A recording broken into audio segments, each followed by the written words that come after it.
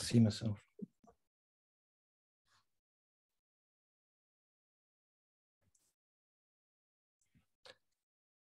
Good evening, everyone, and welcome to another Blake Society event. Do join the Blake Society. There are many wonderful advantages, and one is that you can get a fantastic copy of Vela. You can have it in digital form or in hard copy form, like this one.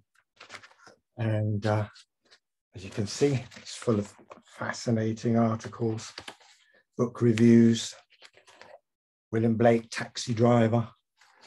It's absolutely got the lot. So please do join the Blake Society and make the most of that opportunity, which I really highly recommend to you. Tonight we're looking at Milton. It's a continuation of our Frontispiece series, and we're going to just have a discussion around that, and I'm going to fill in a few gaps around the background to Milton and to its composition in Felpham. So please do turn your cameras on so that you can participate in the discussion if you'd like to. That's wonderful. And first slide, please, Ian.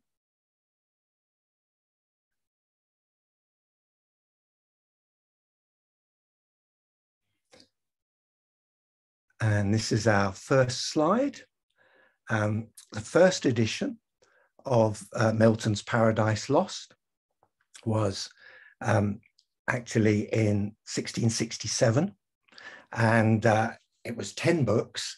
This is the first illustrated edition from 1688. And as we can see, it's to justify the ways of God to men, which of course was the famous line that that Milton attached to this poem in 12 books by this time. I had to study 2 for A-level.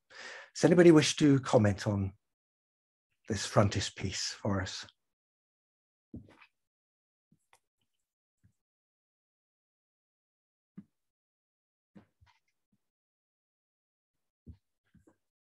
Ah.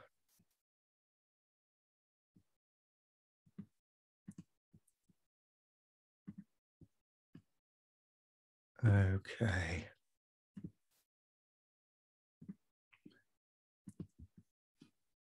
Yeah, so I'm not actually able to see anybody else at the moment on my screen.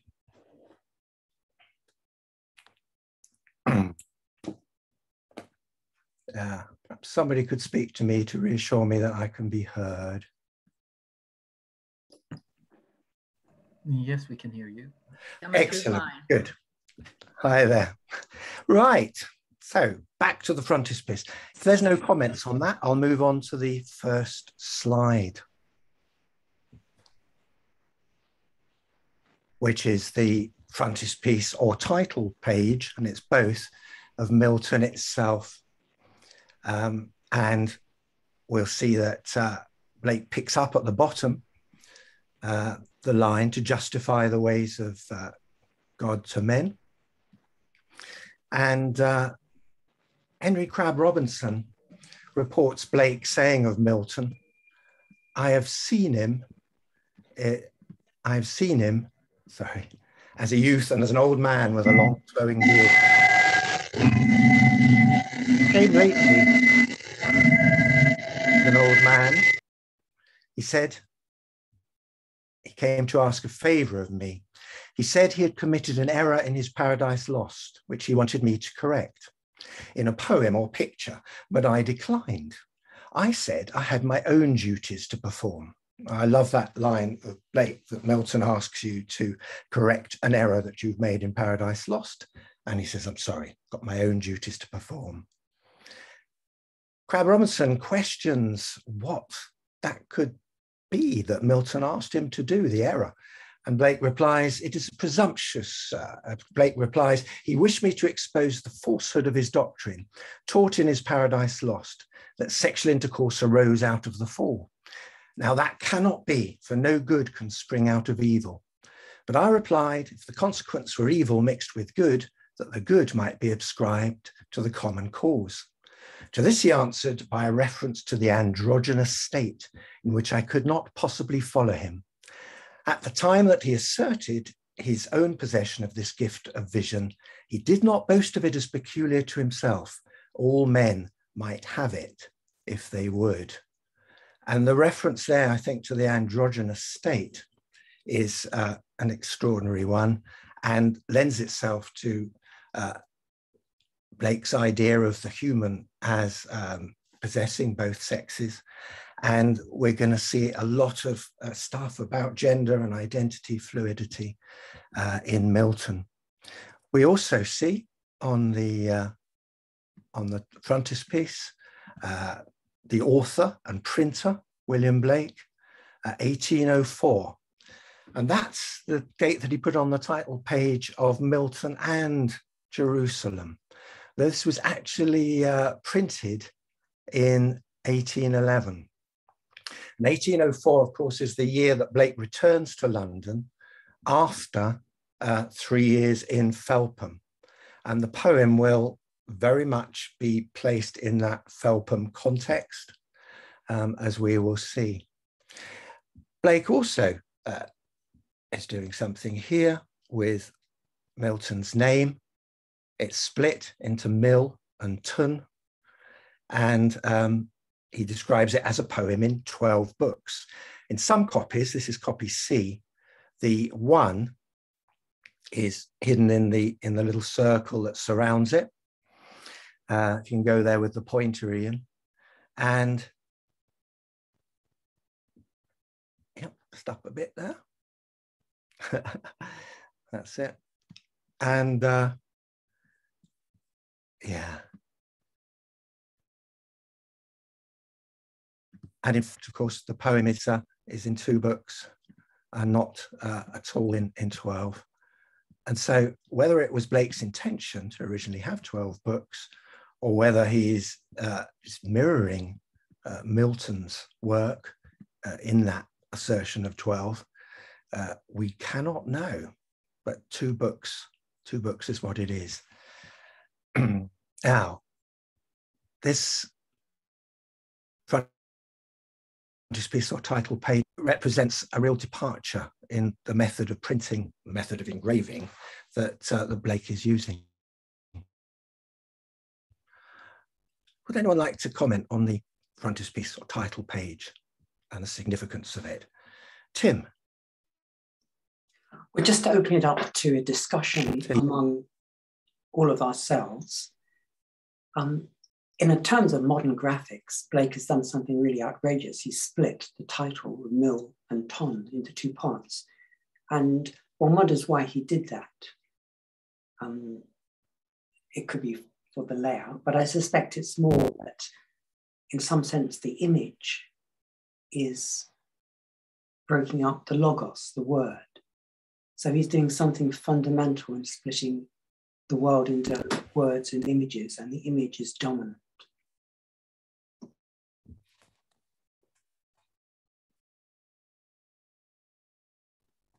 And Ramazan has his hand raised. It looks like Milton is written on clouds. That's what always fascinated me. It looks like it's clouds of thought, as Blake would put it. So as Milton is waving his hand, is in a sense, I think, splitting that cloud. So I don't know why he would do one horizontally and one vertically, but still, I think this is really interesting image. Absolutely, Ramazan, yes, I couldn't agree more. John. Hello, popped up. Just, Hi, John. Just building on what both Tim and Ramazan were saying, I suppose if part of what Blake is doing in Milton is correcting a fault that he saw in Milton, or as an artist and as a man.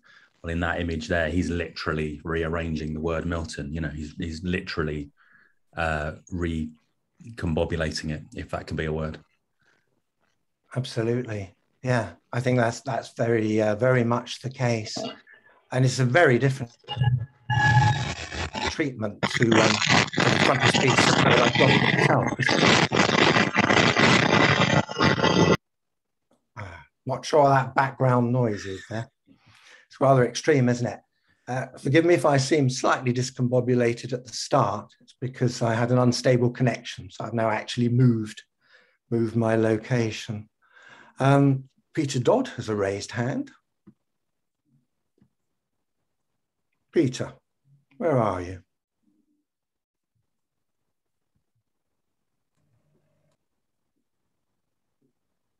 Peter is muted. So. Muted, Peter. Dear, that will never do, Peter.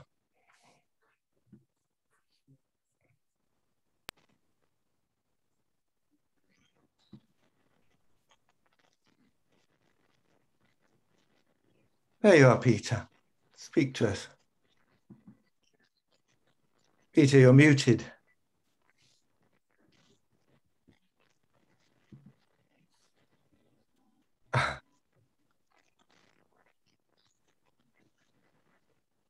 Right. Peter, we can't hear you. No.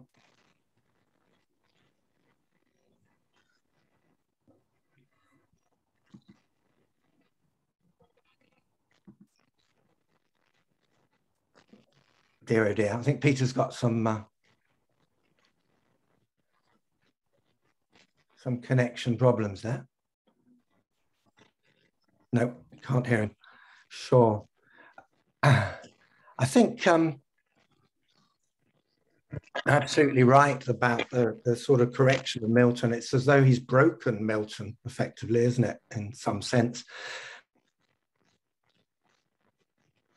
And I think the commentators and editors of the lovely big Tate Gallery book of Milton suggest that there's some significance in the splitting of mill with its association of satanic mills and so on, although it's only one L, and the ton sort of heavily dragging down the page there.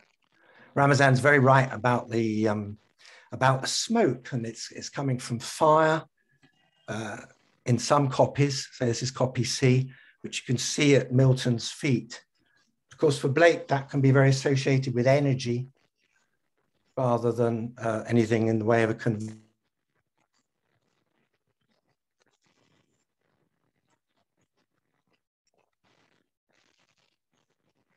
conventional hell that are rather book-like, almost as though Milton could be entering a book. And I think that's a possibility. And the raised right hand, of course, and the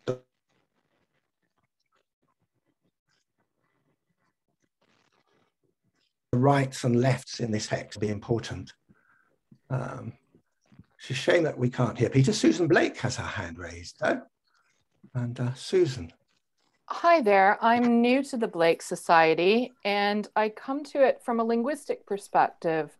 And so I was wondering whether or not the breaking of Milton into two parts actually has to do with the prosody.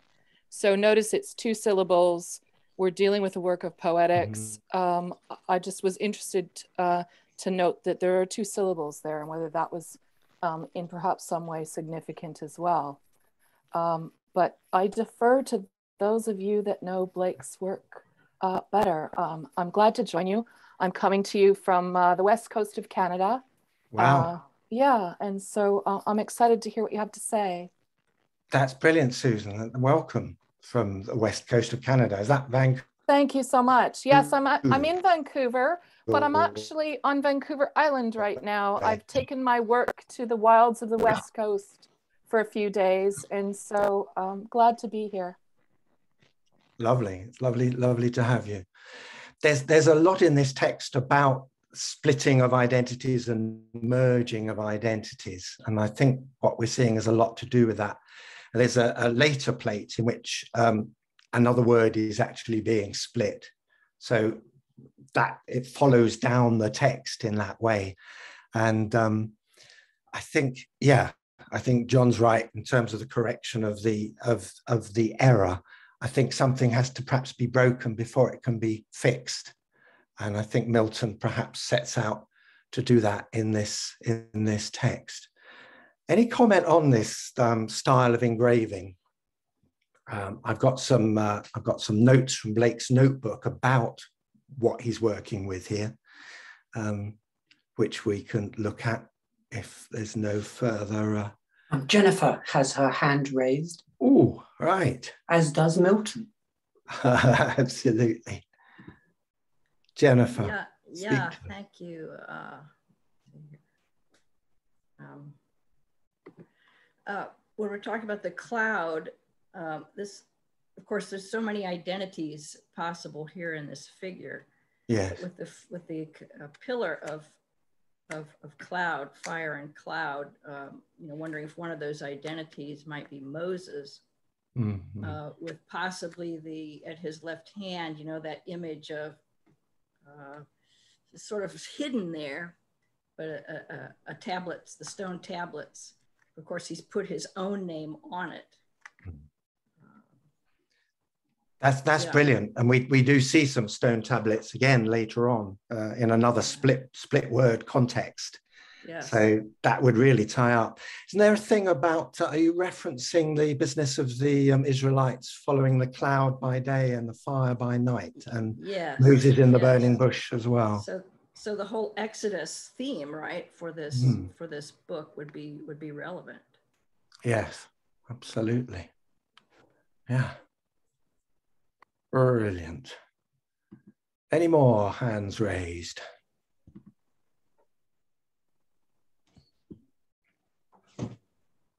Can you hear me? No? Oh, yes. Is that yes. Peter? Oh, it's Carrie. All right. Okay. Well, are you only going to show this particular printing of the title page, or are there others to come? I do have another. Yeah, because some of them, it seems to be that Blake has shown the smoke or whatever it was as actually emerging from Milton's hands. Right. And, well, Nelson Hilton picked this up many years ago, and he sees a resemblance to an alchemical work. I don't know if you can see it if I put up. Can you see?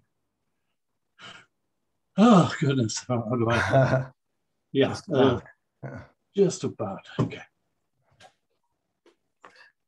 So we're talking alchemy.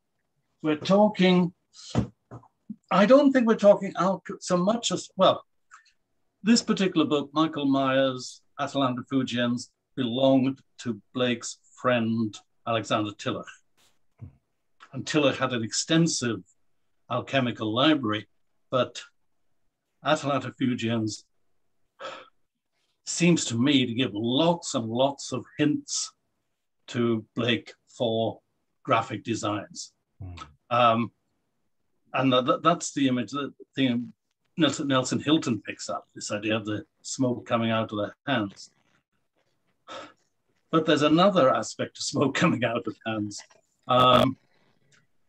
You know, I'm obsessed with the early collectors, so as well, and friends of Blake. So as well as Tiller, his earliest identifiable collector is Rebecca Bliss. And she was immensely interested in Indian art, not only collected Mughal miniatures and the rest, but also had lots of books on India.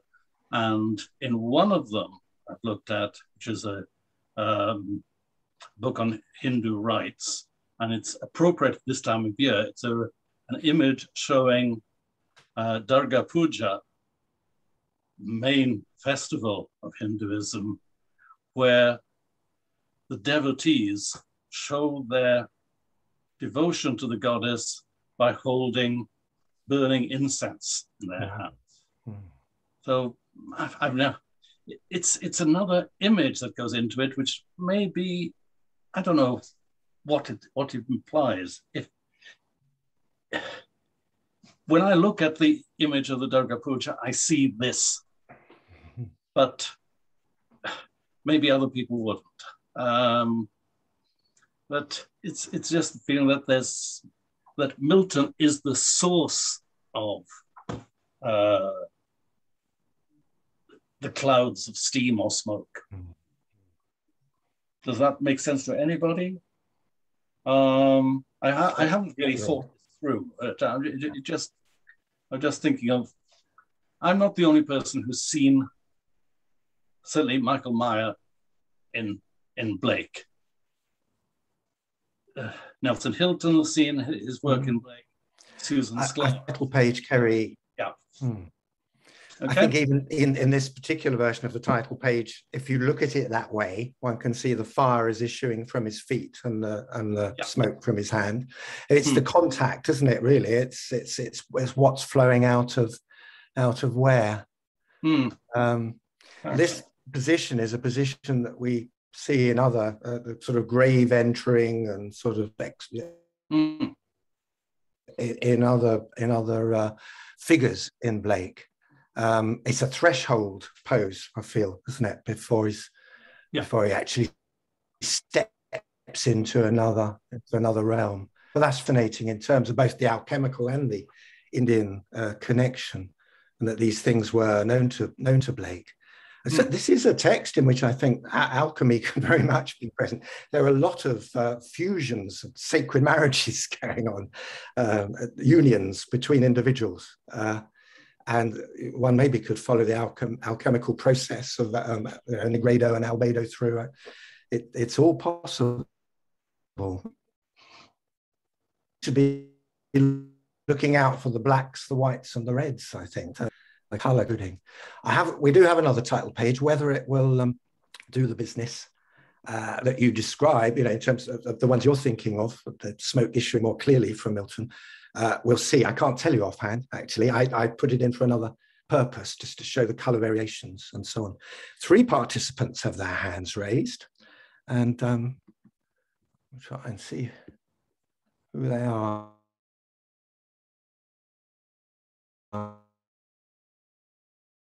I'm not getting them running to the top. Wilson, I've got here. Andy. Is that for me, Stephen? I can't remember. Yeah. Okay, thank you. Yeah, 2 things. I was a few minutes late joining, so I apologise if this one's already been mentioned. But like David Erdman, I'm struck by the symmetry between this and the following page in Milton, which seem to mirror each other if you look at it a certain way. And where here in this frontispiece you have Milton from Milton's point of view, surrounded by fire and clouds of prophetic wrath as he dives into the world of time and space. And then that's mirrored on the other side by Milton as a star, Milton seen from the point of view of the world, entering the world of time and space. But with regard to what Kerry said a moment ago, I'll just mention that at our last meeting, I can't help but be reminded of how our last meeting ended with Ian Sinclair talking about his time in Peru.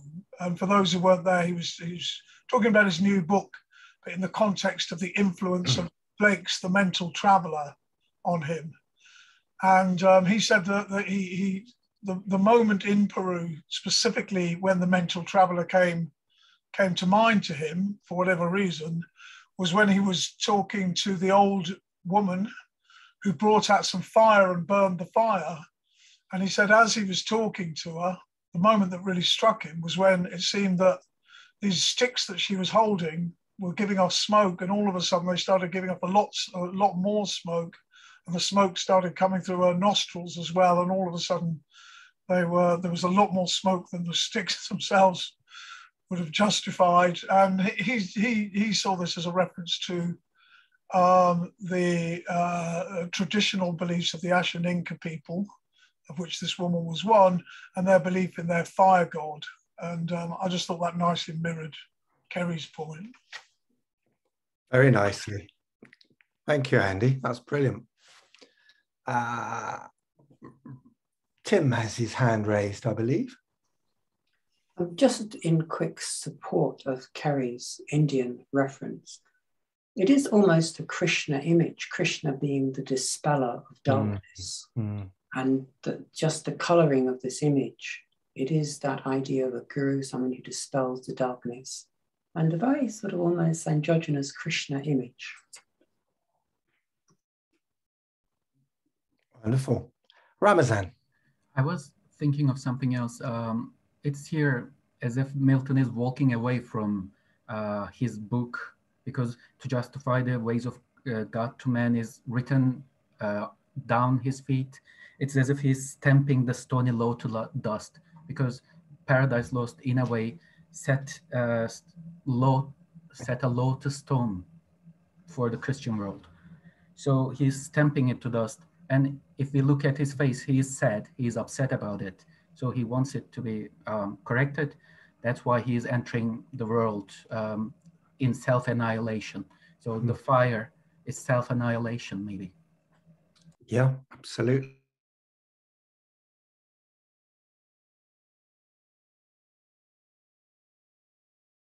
Yeah, they justify moving into the picture, away from it, Ramazan.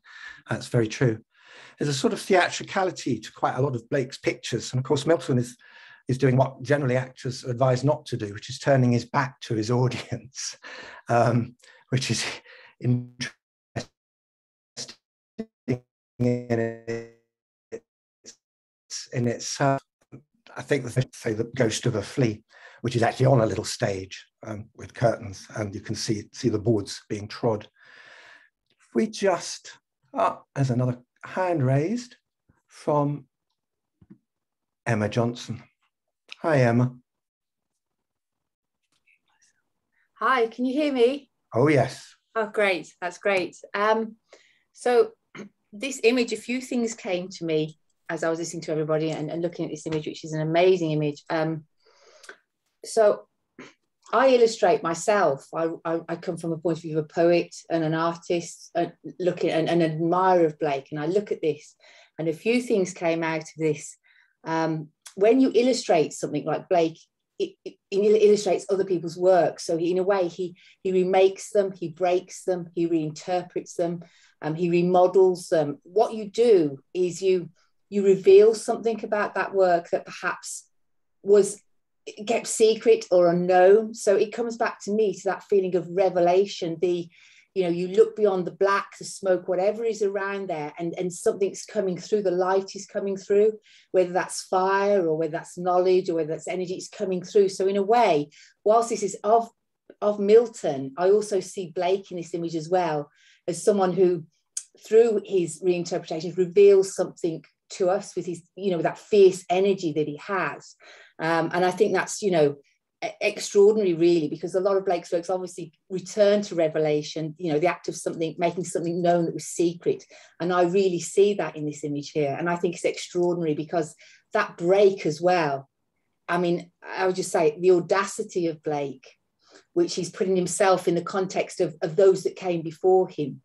It's almost like he already knows how great he is, because, to split the name of an intellectual giant like Milton, someone, a giant of literature, only someone like Blake could really do that. For most people would see that as completely, you can't do that. You can't do that to Milton, but that's pure Blake to me. So I think this vision, it works on so many levels, but it's just so Blakean. And I love that about Blake. It's so audacious. Who would do it? Who would actually do that to Milton? Not many, but that's pure Blake. And I think he sees himself already as in that line, the true inheritor of, he will be a giant himself one day. I think he already has an idea, I think. So that's all came through to me. That's really lovely, Emma. Thank you. Yeah, who would have the audacity to say to Milton, sorry, I can't help you, Milton. He said, my own duties to perform. But he said that to Crab Robinson in 1825. And to some extent, he'd done it already completely in this poem.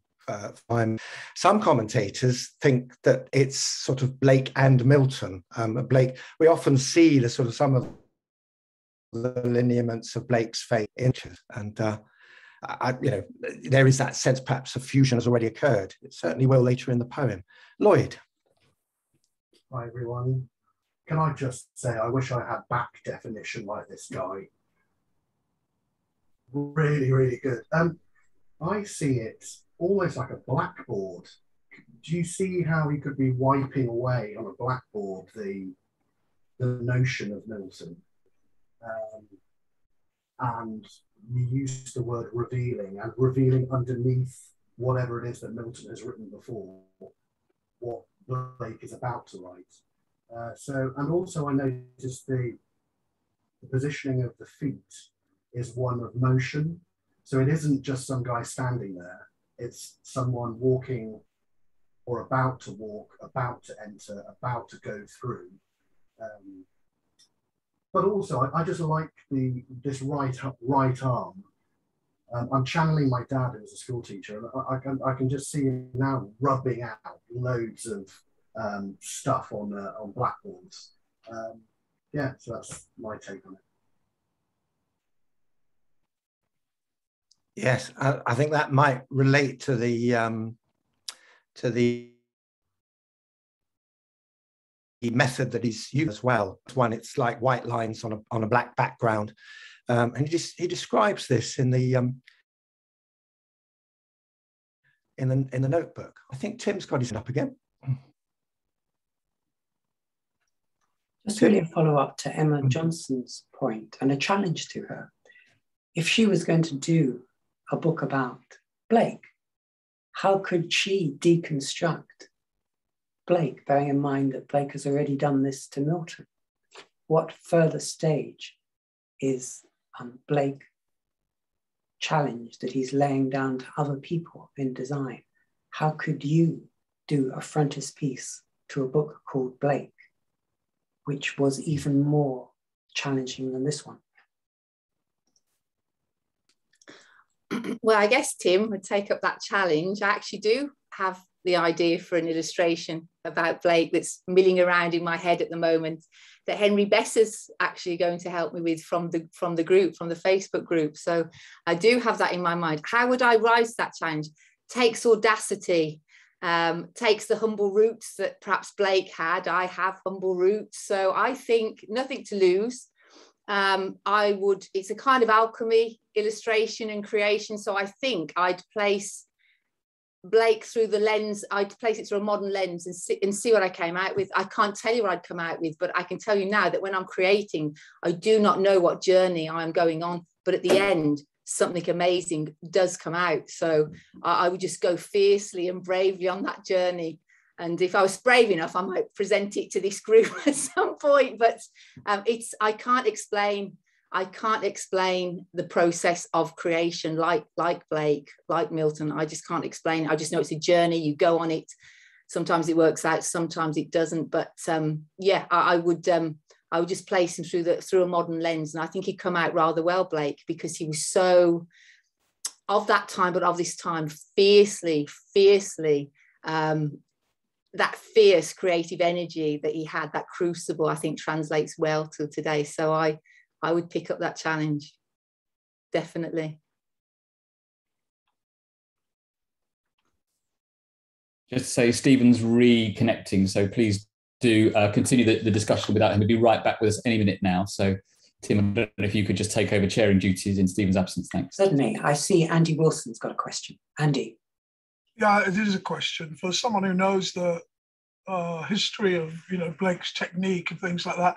Could someone comment on the engraving here, which seems very different to his normal style? I think that's already been pointed out. But what strikes me about it every time I look at it is that Blake is often going on about the necessity of firm outline and how much he hates blotching and shading and things like that. And then all of a sudden, all over here, he's got all this cross-hatch shading, which is sort of unusual for him and for me sort of sits slightly at odds with what he normally goes on. Back in the room. That was an open question for anyone who knows about it.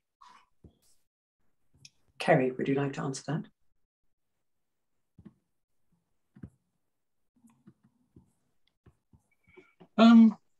Yeah, technically, it's a kind of very complicated process that he developed. He also uses in Jerusalem with the famous crucifixion, where he's, if I'm reading it correctly, he's created a relief etched plate, which is probably the figure of Milton himself, and then worked over the engraving the lines into the relief etched plate. Yeah, that's what he's done. So normally, when you create an intaglio engraving, the lines of Milton and of the smoke would have printed black, but he's cut them into his relief etch plate where he prints the surface black and the engraved lines are printing as white. Oh, it's virtuosic in engraving. I mean, and you see the cross hatching on Milton's body is crossed white lines, whereas it's usually crossed black lines. So it's an amazing achievement in the engraving and the printing. How you can print that plate without disaster, I am amazed. I'd say something else occurred to me. People have talked about Exodus, the pillar of cloud, pillar of fire. Every time I see a retreating male nude, I think of Moses' vision of Jehovah, because all Moses sees of Jehovah are the back parts of God. Mm-hmm. So Christians believe that they will see God face to face, as opposed to the Jews who just see God from the back, retreating. To me, it's, Jehovah's great wobbly bottom going off into the distance. So is Milton God? Is Blake's vision Moses' vision? Am I going down absurd territory here? Not at all, Kerry. As far as Blake's concerned, we're all God, aren't we? Again, he says to Crab Robinson when he asks him if he thinks he's God, if he's Jesus, and he says yes, and so are you, and so are you. If we could just, because taking you up on that, Kerry, if we can go to the next slide, Ian. Jason, sorry about my instability there. This is from the notebook, which of course was Robert's notebook that Blake took over. And he describes this is the method that apparently he used in this. And this, what we were just looking at, is wood cut on copper, the second one. To lay a ground as for etching, trace instead of etching the blacks, etch the whites and bite it in. Other plates in Milton are wood cut on pewter, so he's mixed the two. And those are the ones that have the sort of sense of luminosity coming out of the figures. There's halos around the figure of Milton taking off the robe of the promise in a later plate. So does that all make sense, Kerry? Yes, yeah, I'd forgotten about this woodcut of copper because, yeah, you etch the whites and bite it in, but then you have to print very lightly from the surface of the copper plate and not use the intense pressure that you'd normally apply to etch the blacks. I'd like to see somebody try and do it. That's all I could say. Yeah. It's such light pressure as required. Would he even have done it on on a press. I would have done it with the back of a spoon. I'm just amazed by it. The more I look at it, the more baffled and amazed I am. Absolutely. The Robert's notebook here, of course, as far as Blake was concerned, Robert had brought to him the method of printing and etching, and it's all written in the notebook that Robert left after his death. And of course, Blake writes to William Haley to comfort him about the loss of his son and to commiserate with him, and says, I lost a brother. With his spirit I converse daily and hourly. See him in remembrance in the regions of my imagination. I hear his advice and even now write from his dictate. And that sort of, I think, helps to seal the deal. And Blake moves to Felpham, where Milton is situated as a poem. And it's very much a happy thing initially for the Blakes. And London has become sort of anathema to them. And off they go. Tim, is it worth me just reading a little bit about the... Could you call Jason, who's had his hand up for a while? Oh, I beg your pardon. Yeah, I'm not getting... No, don't worry, don't worry. Jason, please do come in. Yes, I just wanted to draw attention to the Blake's technique for white line relief etching. Of course, bear in mind that this was a period he was experimenting with this quite widely, and of course it created considerable disasters for Blake when he was working on Blair's The Grave, and he used a very similar technique for Death's Door, which an early impression of which Cromek saw and went, basically, there's no way we're publishing that. At which point he brings in Schiavonetti to produce it in much more conventional techniques. But Joe Viscomi has an awful lot to say on this kind of white line relief etching technique. I was just trying to look up, and forgive me, it's been a long day, so I'm a little bit tired here, so I'm just going to keep this brief. But I mean, Kerry's comments about the sheer technical complexity of trying to print this, it was something that, you know, Blake's contemporaries, when they saw early variants of this, they didn't know how to read the images. So that's very clear with Cromek when he sees that the early state impression for Death's Door from The Grave. And I just wanted to echo Kerry's points that the sheer technical virtuosity of what Blake is trying to do in his technique is just astonishing. And actually a really nice one to draw people's attention to again, The House of the Interpreter, which is a late, almost, you know, a little aperitif that he produces towards the end of his life, is another wonderful demonstration, you know, sort of just drawing attention against Blake's sheer inventiveness in the medium of printing and techniques. So I just wanted to kind of just draw attention to the fact that we're kind of still discussing this a couple of hundred years later. Blake's contemporaries did not know how to read these images. It threw them completely at odds in terms of simply interpreting those designs. Absolutely. I believe, Jason, that some of them would have thought of it as very sort of primitive, rough. And yes, I mean, it's actually interesting. I mean, for me personally, I find lots of echoes of the kind of stuff that he did for the Virgil woodcuts at the end of his life.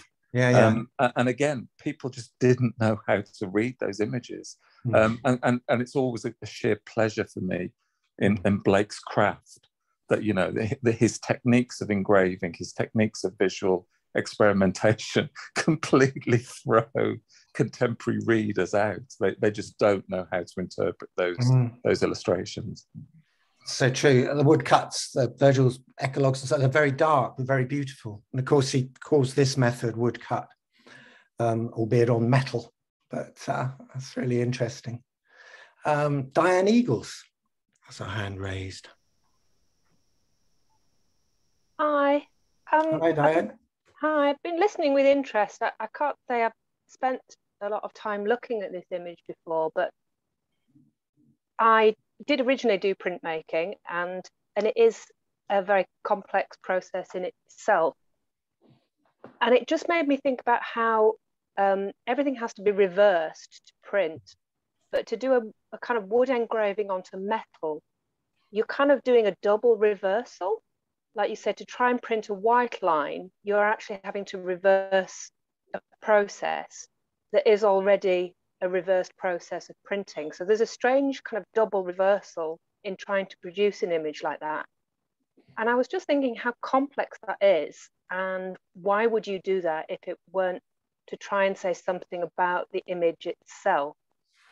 So I was trying to then link that with some of the earlier discussions about how the figure moves through the smoke and into this unknown realm, if you like. And so I was looking again at the figure and how it, although it's moving through, the head is actually looking to the side. And it made me think about somebody who's blind or traveling through smoke, and how you have to feel your way. You're not seeing the way, you're going with your a bodily emotional experience. So again, I'm wondering if there's something with that strange removal in the printing process and the removal of the character into a very unexplored realm, as the printing takes it into a very unexplored and new area. That's kind of where I was going. Into, yeah, my own unexplored area. That's fascinating. Shall we go to the page that Andy has already referred to that faces the title page of Frontispiece? And there's the star, that the comet of Milton.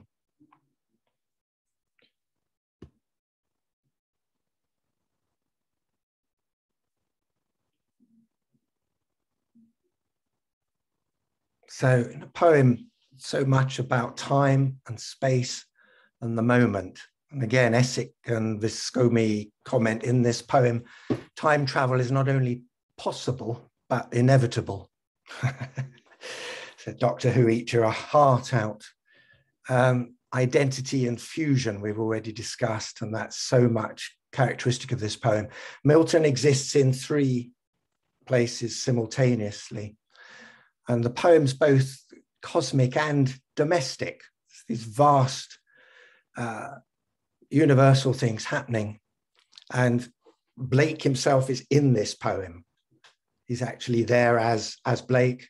Catherine is there referred to, we don't see her. And it's all happening in the cottage and the garden in Felpham when we actually reach generation, when we reach our world. And it's all happening in a sense simultaneously. An eternal bard sings a song that inspires Milton to descend to champion art and replace corporeal war. He was so compromised by his working for Cromwell, effectively, to replace corporeal war with mental fight and reclaim his emanation Ololon, his feminine part, who he sees scattered through the depths.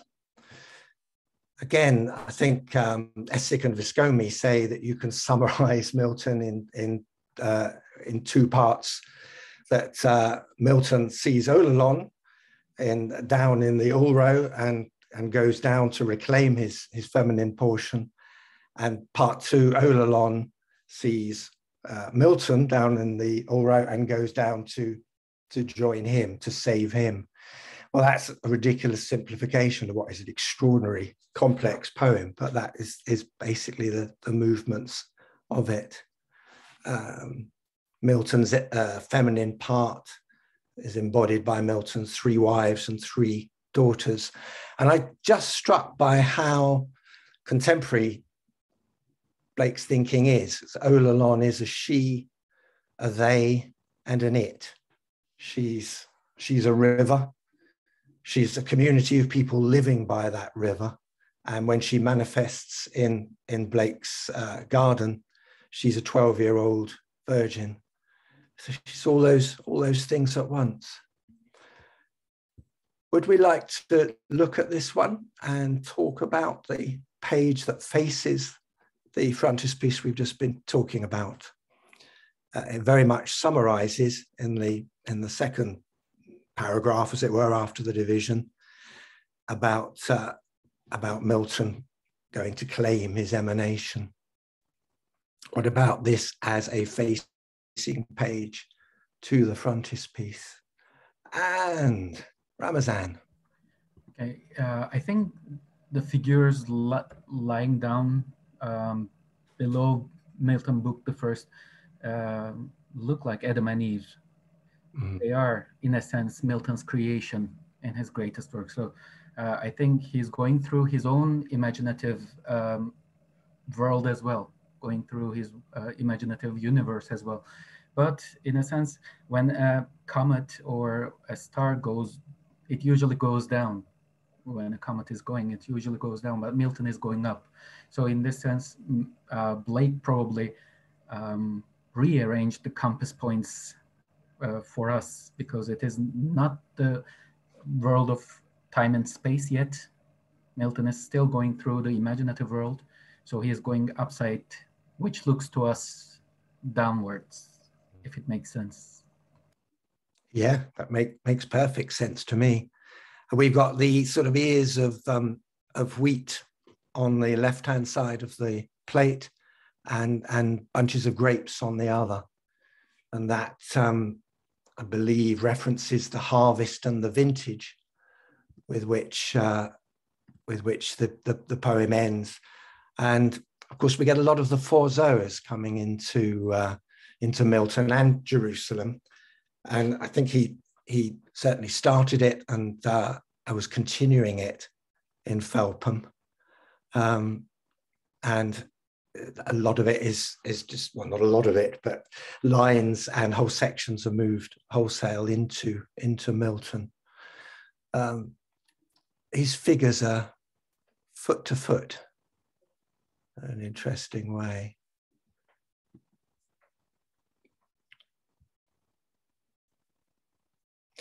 This, of course, is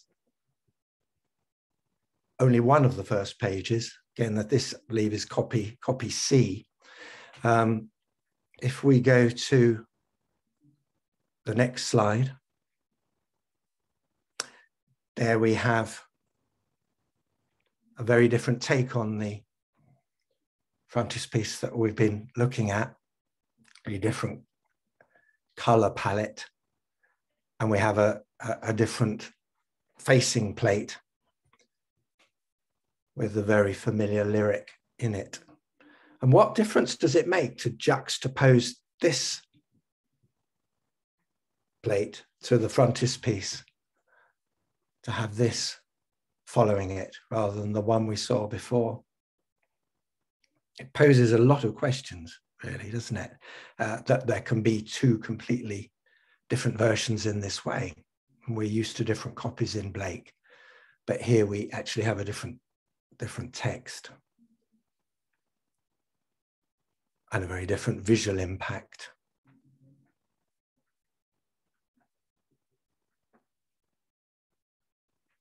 Jason. Just to mute myself first. So Blake's experimentation with books, I personally believe that in this particular instance, we're seeing something much simpler take place, because the preface exists in copy A and I believe copy B. So the first two issues, prints that Blake makes, that he basically yanks it from the later versions. It contrasts, for example, if you look at what Blake was doing with the Book of Urizen, where he is deliberate, there are no two copies of Urizen which are the same.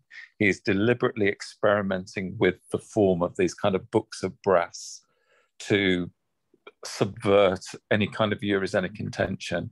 I think one of the things, my personal take on the preface, is the fact that Blake pulls it from the later versions is he realizes, and actually I'm not offering anything particularly astonishing here, because this is very much the take of Essick and Viscomi in their edition of the poem.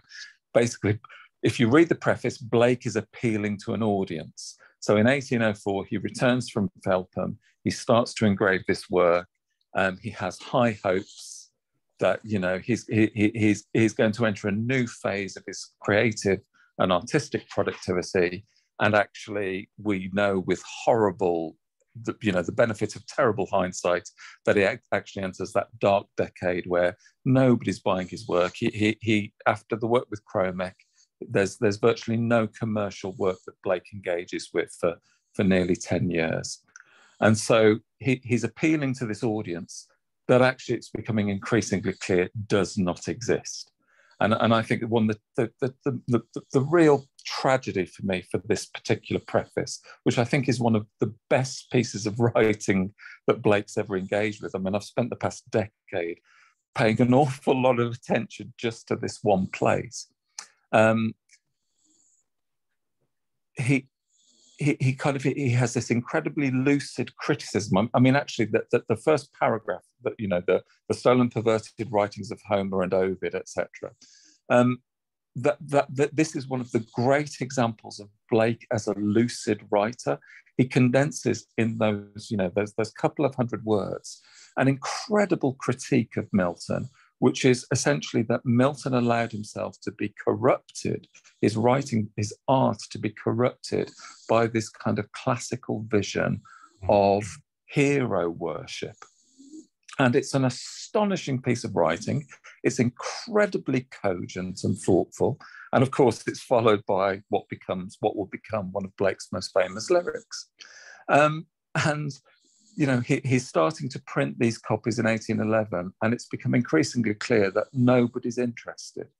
You know, what Blake must have been going through during this period to have spent year after year creating these epic works, these incredibly detailed and profound visions, which nobody wanted to read. I mean, for me, the preface is one of the great tragedies of Blake's life. You know, he produces an astonishing piece of work, and then within the year has pulled it because it's an embarrassment to him. I mean, I very much relate this to the opening plates of Jerusalem, where he gouges out references to readers, you know, lover of books, etc. That Blake is defacing his own work because this is the point where Blake is probably most alone in terms of his audience. You know, a few years later, he'll befriend Linnell.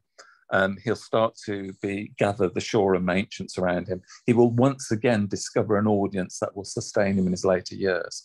But at this particular moment when he's producing Milton a poem, there's nobody. You know, there are very few people who are paying attention to Blake's work.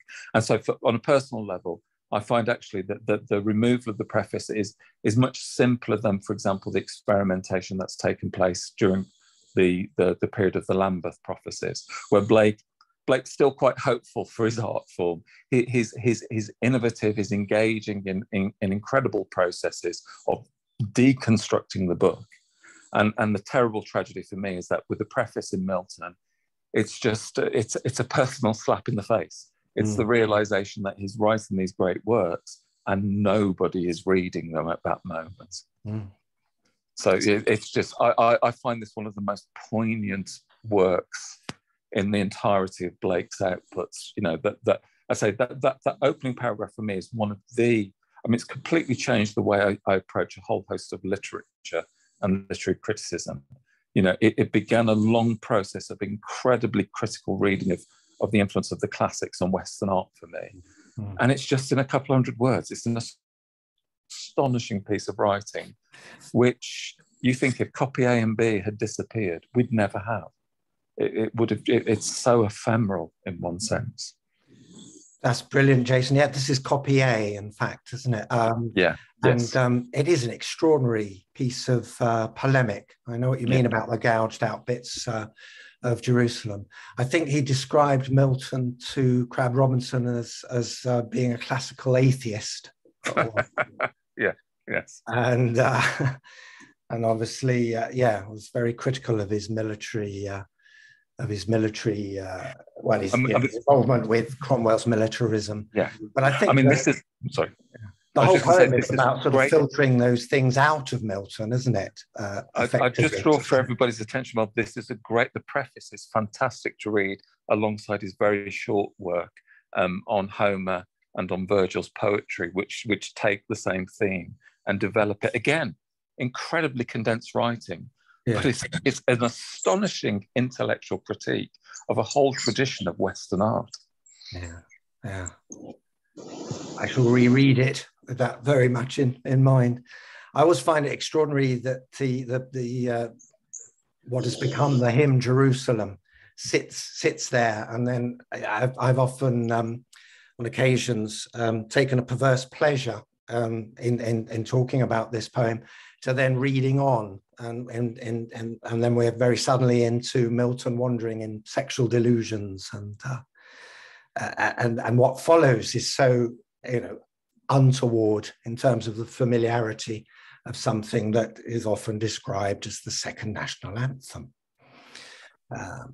We have Jennifer. Sorry. I was just going to say, W.B. Yeats actually interpreted it in very sexual terms in the 1893 edition of the works of Blake. Yes. And it's a really bizarre reading where, sort of arrows of desire are read literally by Yeats. Yes. I suppose it's a bit Saint Sebastian, potentially, if you're looking at it that way. Yes. Thank you, Jason. Jennifer Jessie has had her hand up for quite a while. Jennifer. Yeah, I'm just looking at this from a visual perspective. I mean, you can't help but be struck by the almost colorless nature of this frontispiece against the truly beautiful colors of the preface. And I'm just so intrigued by Diane's question, why would Blake use this white line technique? Why, especially given the fact that it was so difficult to achieve? I would love to hear if people have ideas about that. Why? Jason's back. Comments I'd make, actually, I'd really recommend Joe Viscomi's most recent book on Blake's painted printing. So this isn't about this particular text, it's about the large colour prints. So, Newton, the most famous one. And but there's a couple of chapters in which Joe Viscomi is really compelling, in my opinion, of just drawing attention to how inventive Blake was as a printer. That one of Blake's problems, as it were, for his contemporary audience is Blake couldn't stop experimenting. That unlike most of his contemporaries who engraving, particularly intaglio engraving, was a means to an end. It was a means to reproduce, oil paintings, etc. That in Blake, what we have is one of the world's great printmakers, because he genuinely constantly experiments with the material form.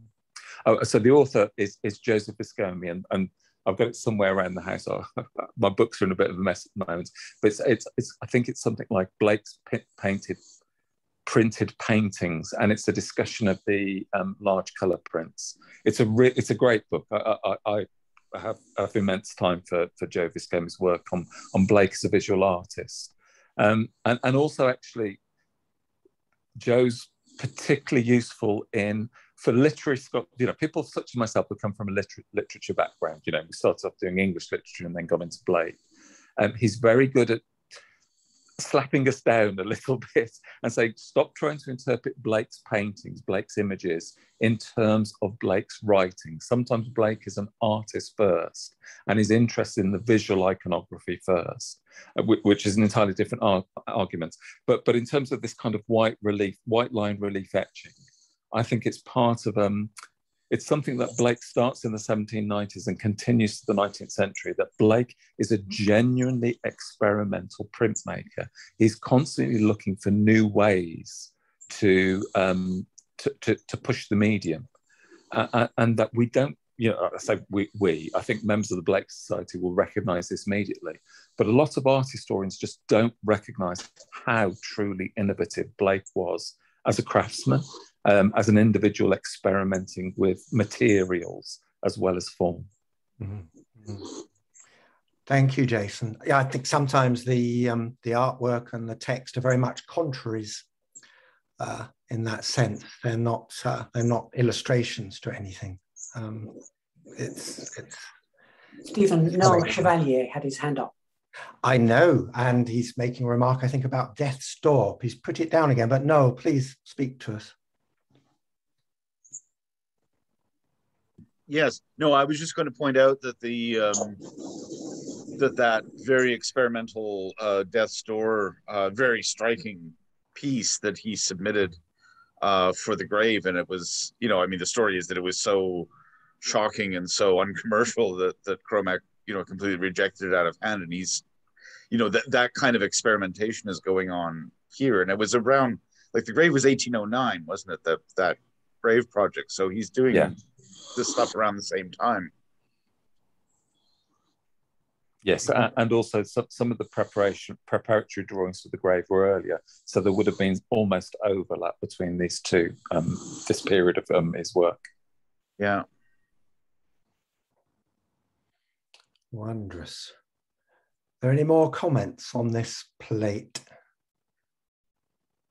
I'm very aware that we won't get through all the full page plates that we've got lined up here. But perhaps we can go to the next one, which is very, very different and very dynamic. So this is this goes with the Bard's song, and it's thought to be Palamabron, Rintrah, and Satan, who some critics certainly map onto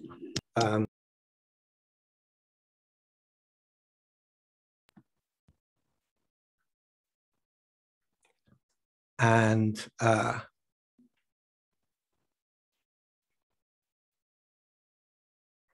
they cause havoc by exchanging places. Satan is Satan is, I'm just laughing at Jason's comment, Rintrah on the dance floor, showing his moves, is I think what he's saying there. It's very much like that. He's really giving it some Gove, one might say. So much more impressive, perhaps, than Michael Gove.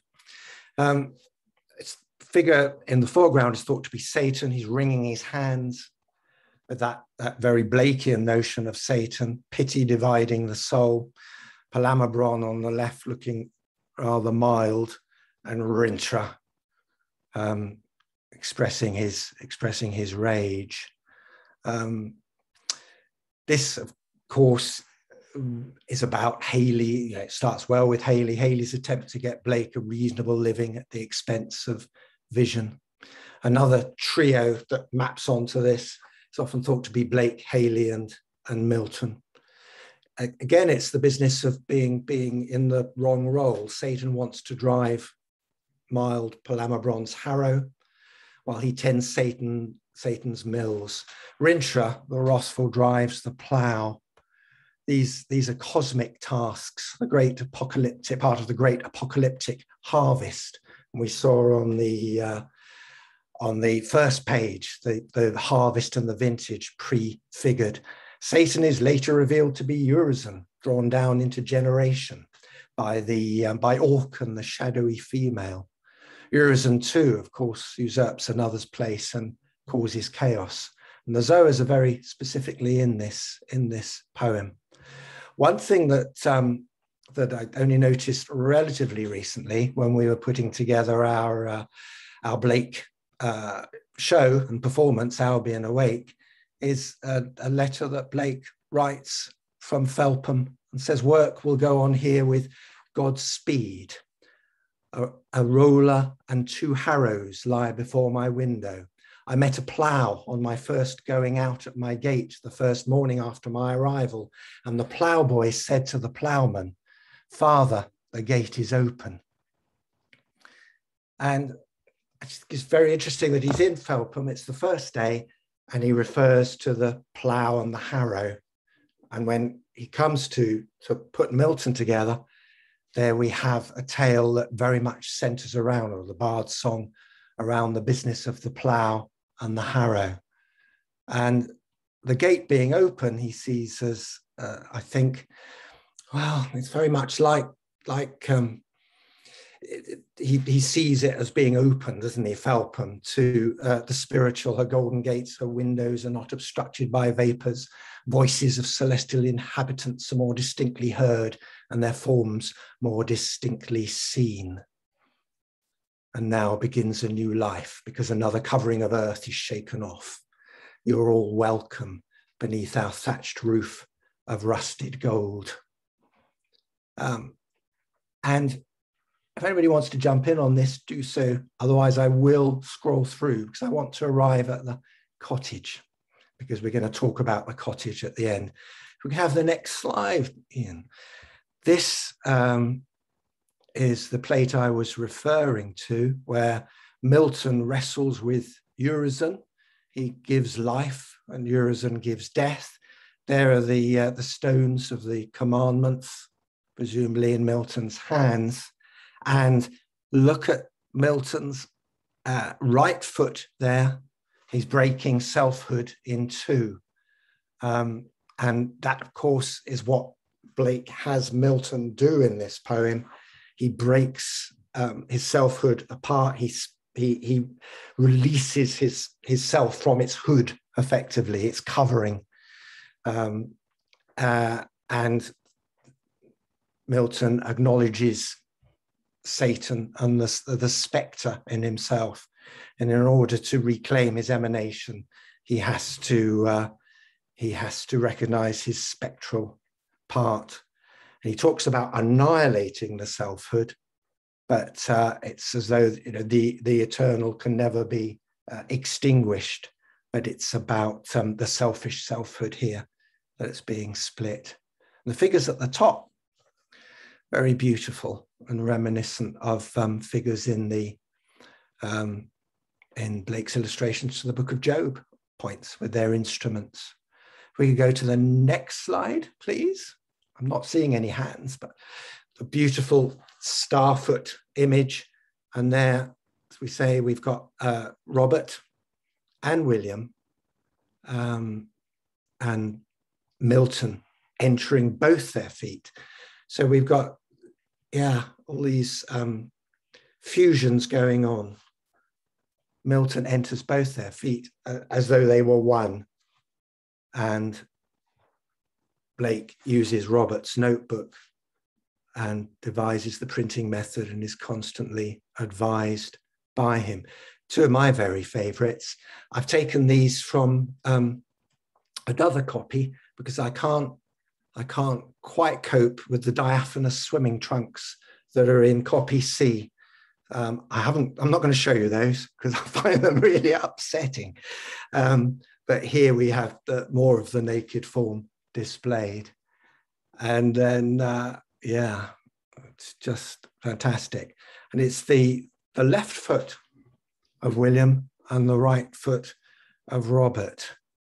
And of course, there's a lot of theories around right brain, left brain, different sides of the body, but we won't go there.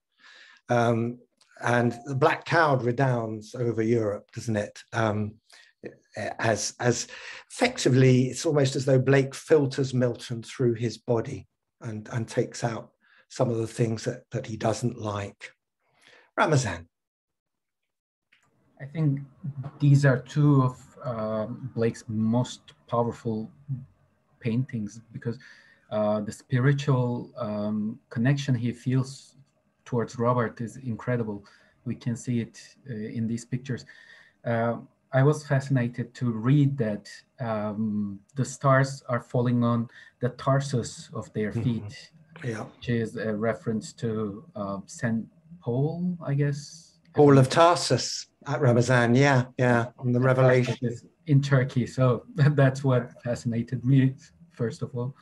But I wonder what the stairs behind them are referring to. Where are they leading?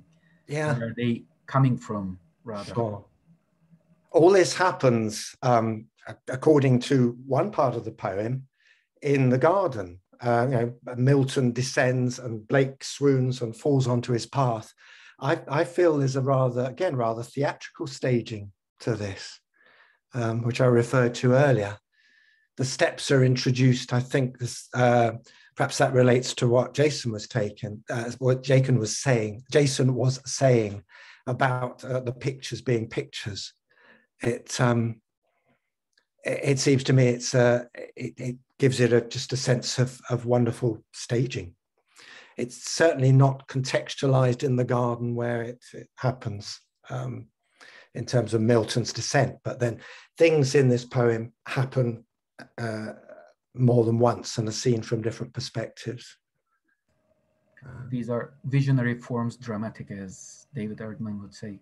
Yes, yeah, and I've been very struck by the dramatic nature of a lot of Blake's drawings in that way, and they do stage extremely well when an actor actually embodies them, as we've done in the piece we've put together. I think if we scroll on, Tim, and we'll get to that. This is Milton's track. We see the 4 zoas and the cosmic egg created by Los. I love the fact that we've got a map of this, the diagram. It's fantastic. And the track comes right in. And we've got Adam as the limit of contraction and Satan as the limit of opacity, and wonderful, beautiful colored flames coming out. But I'm not going to dwell on this. Next slide, please. We will get to. This is Los appearing to him. And of course, he says that Los has carried him. Los behind me stood a terrible flaming sun just close behind my back. And he says that when Los joined with me, another fusion, he took me in his fiery whirlwind. My vegetative portion was hurried from Lambeth shades. He set me down in Felpham's Vale and prepared a beautiful cottage for me that in 3 years I might write all these visions, that the children of Jerusalem may be saved from slavery. And that's where we're going. Next slide, please. And there we are at the cottage, and Ololon descends in a wonderful trajectory in the form of a 12-year-old virgin, and Blake asks her to enter the cottage and comfort Catherine, who's sick with fatigue. And of course, she was very ill at this time, rheumatism. It didn't suit her. And as things went on and things got bad in Felpham before Schofield enters the garden, it's already going very downhill. And obviously the relationship with Haley, but from Blake's side, he perceives it as having gone terribly wrong, and he's having to compromise as he sees it, his vision. If we go to the next slide, we'll get a nice detail on that. And this really takes us in. We can see the sea in the background, and it's just a gorgeous image, kindly labelled for us as Blake's cottage in Felpham. And it's what these days they call geopoetry. It's all very much located in this space. And Blake is depicting himself in the garden. And it's all come together in the beautiful garden. If we move on, there is Blake's cottage, my own photograph when we went there to film the opening for our stage play of Blake's time in Felpham from 1800 to 1803. And yeah, Tim, would you like to take it on and Jonathan, if we're talking about the cottage now?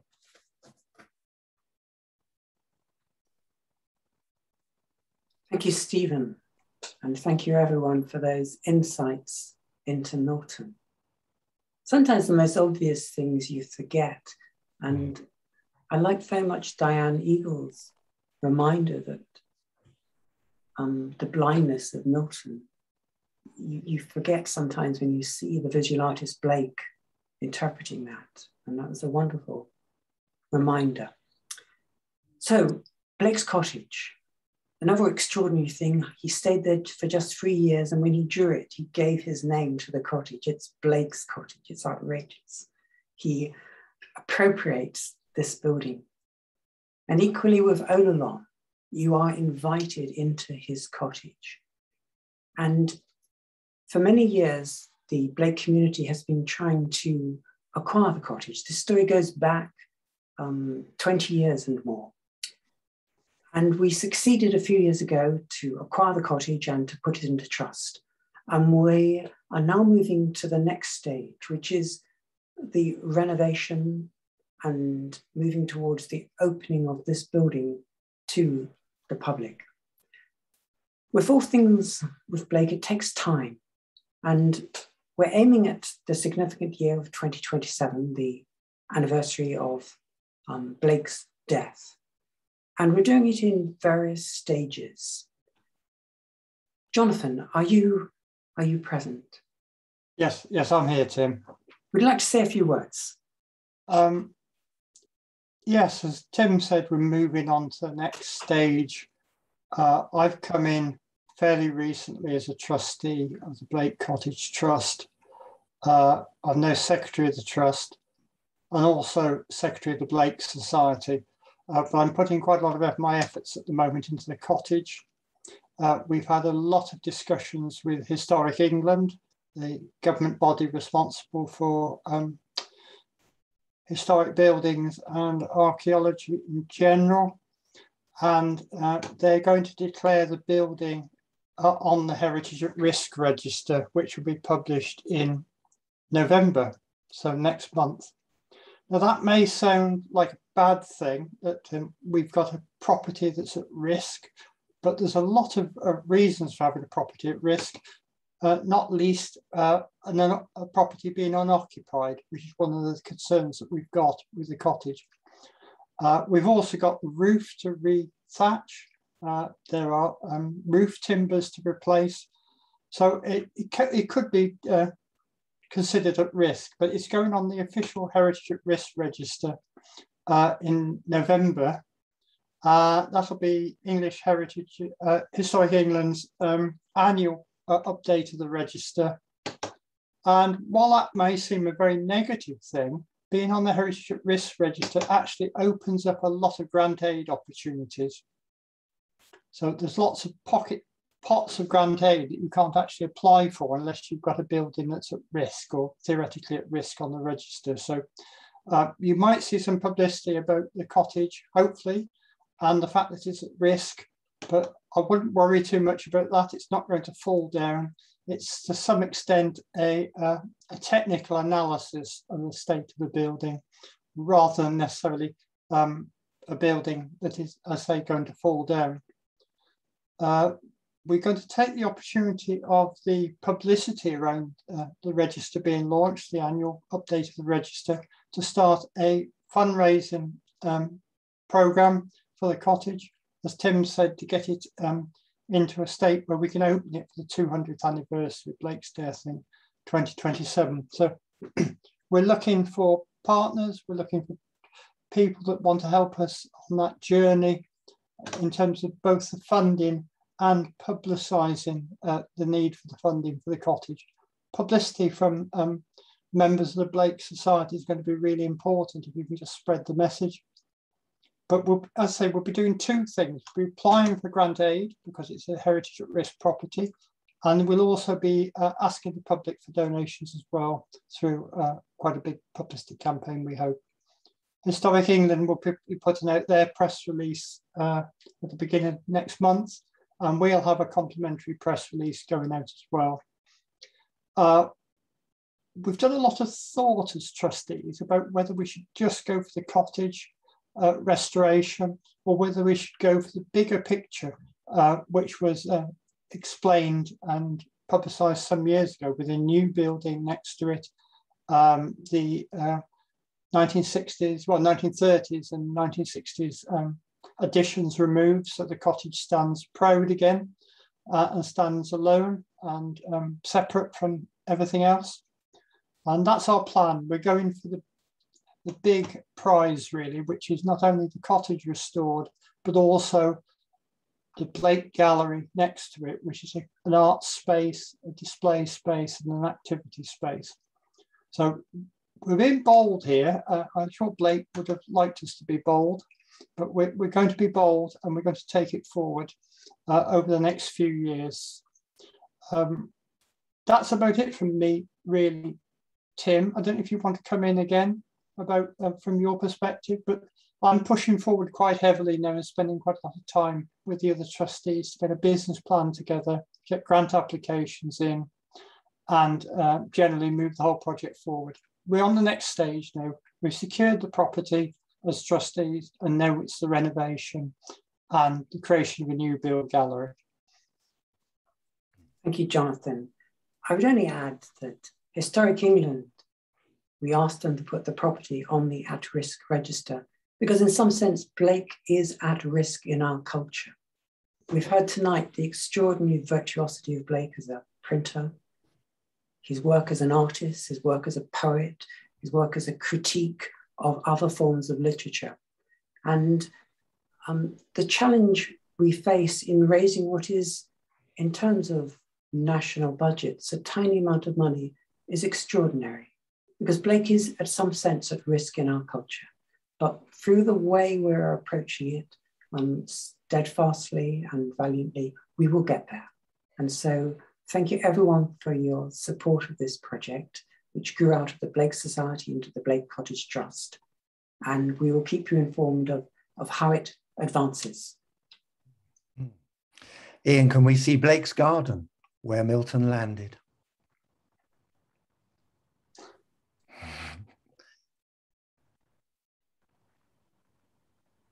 It's a profoundly beautiful place, and I can only echo Tim and Jonathan's sentiments that it is.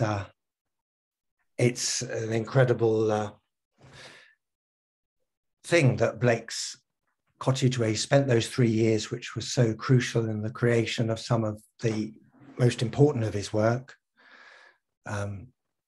is there, has been preserved, and now needs our help.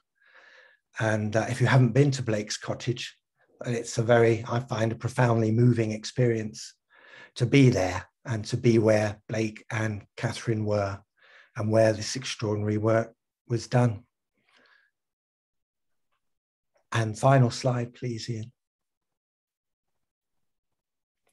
And this is how Blake's been commemorated in the local church in Felpham, which would, of course, have been a lot better had Blake done these himself, but it does commemorate some of his words and his image of the cottage.